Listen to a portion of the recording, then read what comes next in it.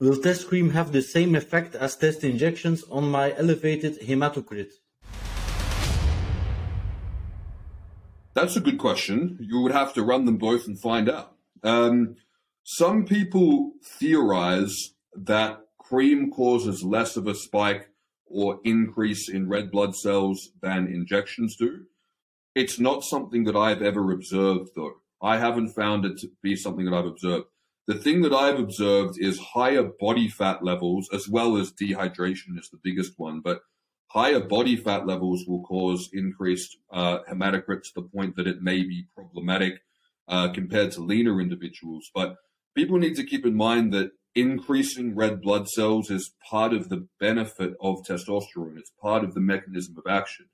And if you've got slightly increased red blood cell levels over baseline and you're fit and healthy, that's not actually a bad thing. And it's not the same thing as if it was in the context of, let's say, a diabetic obese individual.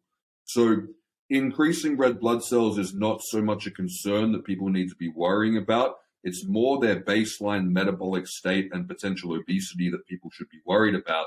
And the increase in red blood cells is usually a symptom that goes along with, again, the analogy before of putting too much testosterone into a body that would be naturally suppressing that level of testosterone.